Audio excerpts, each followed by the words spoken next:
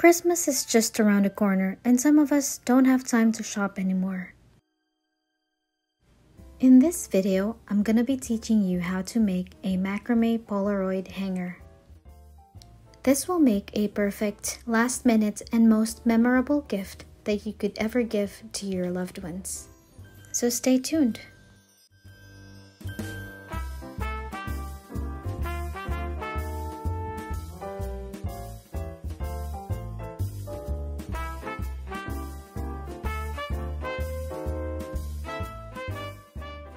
You will need 2 pieces of macrame cord that measures 64 centimeters approximately. Another 3 pieces of cord that measures approximately 183 centimeters and a piece of bead. First, you want to grab that short piece of cord and fold it in half to find the center. Then you want to grab the 3 longer pieces of cord and tie 3 reverse lark's head knots. If it's too fast for you, please go ahead and just pause the video.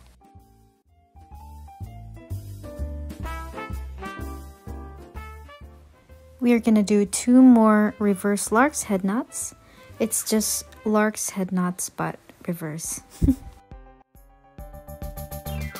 This macrame Polaroid hanger is really easy to make. It's a perfect stocking stuffer or a Christmas ornament, and even a rear view mirror charm. I thought about making this for each one of my family members with a photo of my son because it's his first Christmas, and also we are in the process of moving, so it'll be a nice little remembrance. I'm gonna fast forward this part and I'll see you on the next step.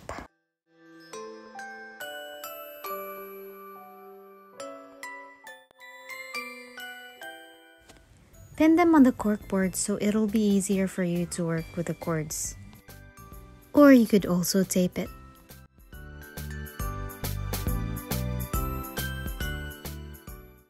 We're gonna do double half-hitch knots for this pattern.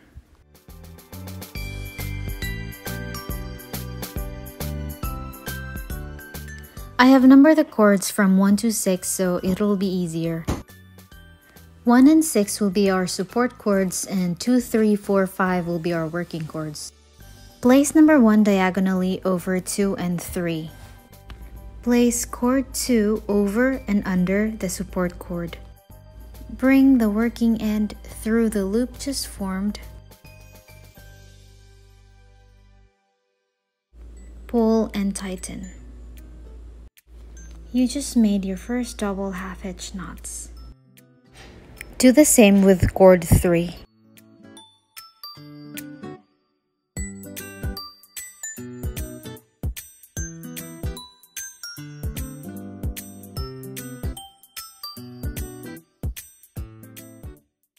Now let's grab cord 6 diagonally over 4 and 5. And repeat the same steps we did with cords 2 and 3. Grab cord 5 and create double half-hitch knots. I always remember this rule: over and under the support cord. Over, it's over cord 6, and then under cord 6. So now we've just created our double half-hitch knots. Grab cord 4 and tie another half-hitch knot.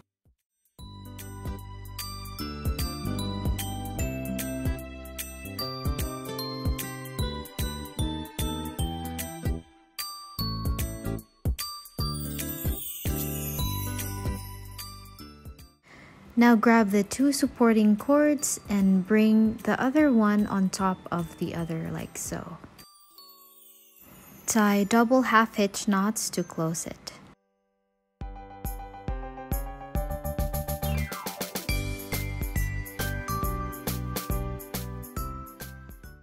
Now let's add more double half-hitch knots on the right side.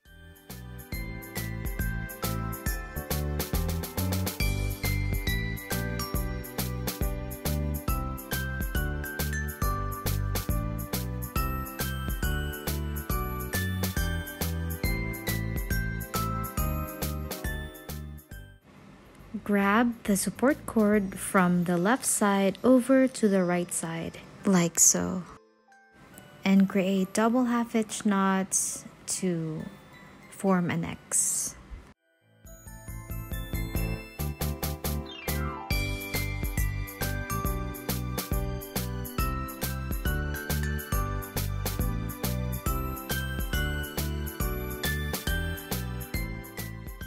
Now I should have tied that last piece of working cord onto that support cord, but I just realized it while editing the video.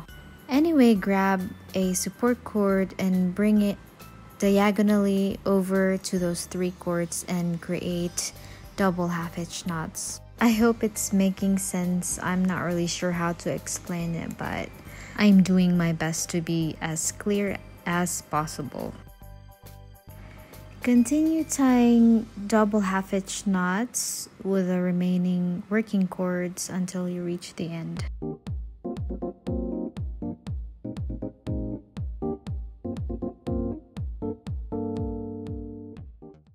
As you can see, it's looking almost like an X now, which is the pattern that we are going for.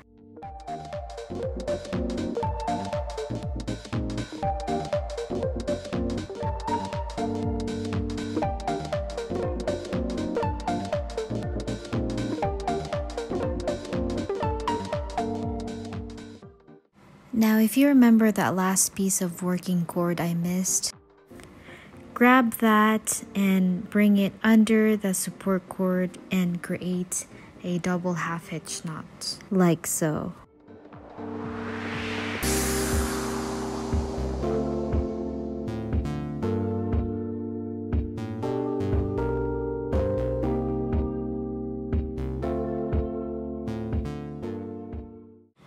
Now bring that working cord under that support cord and create another double half-hitch knots.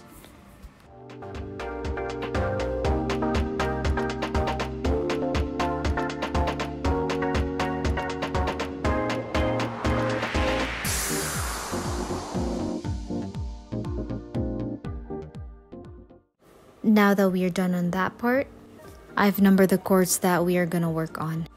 2 and 3 are going to be our support cords, and 1 will be the working cord. Bring the working end over and under cord 2. Do the same step to complete your double half-hitch knots.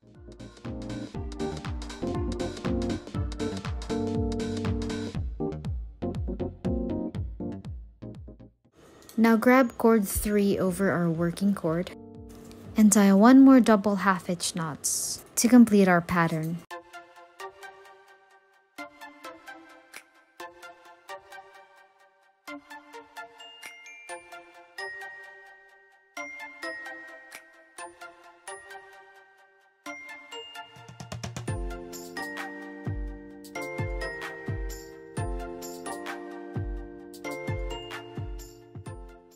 In this part, we're gonna grab our Polaroid. Isn't he so adorable? This part is a little bit tricky, so I've added a picture of the cords we're gonna be working on. So bring cord 1 over and under the photo and cords 2, 3, 4, and 5. Bring it to the far right side, creating a slant, and set that aside for now. Now grab cord 6 and repeat the same step.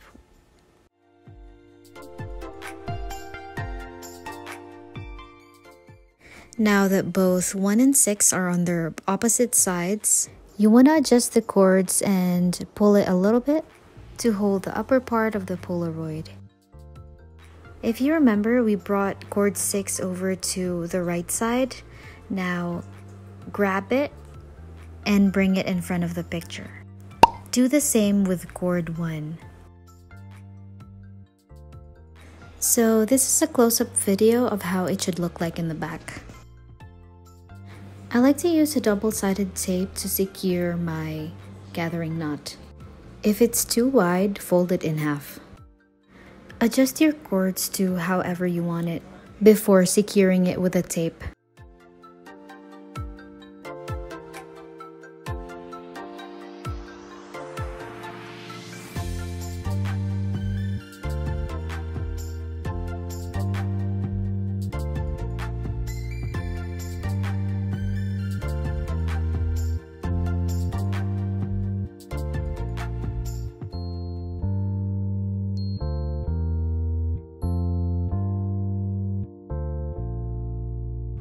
Grab that other piece of 64cm cord and tie a wrapping knot.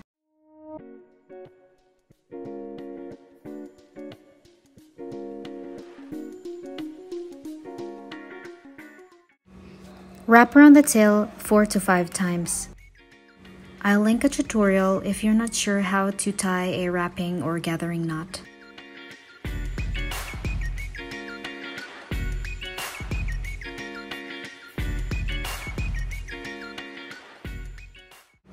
Grab your bead to add a cute little detail.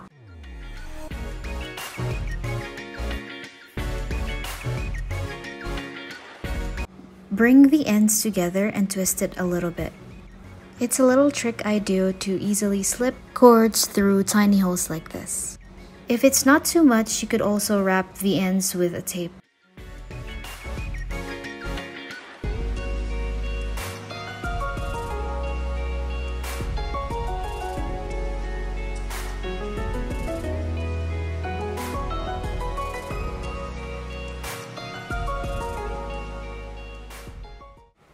Tie an overhand knot to close it.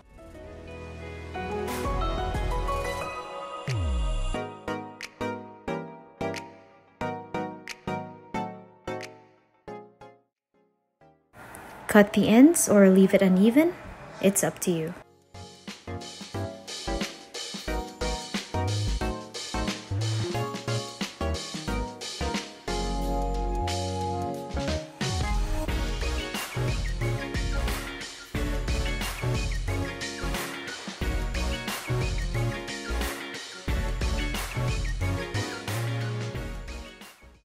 I also like to cut the extra cords from the gathering knot.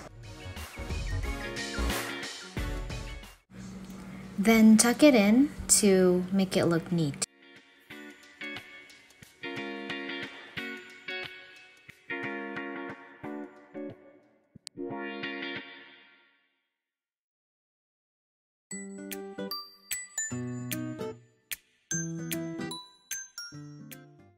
To make it even more special, I bought gift card holders to put it in.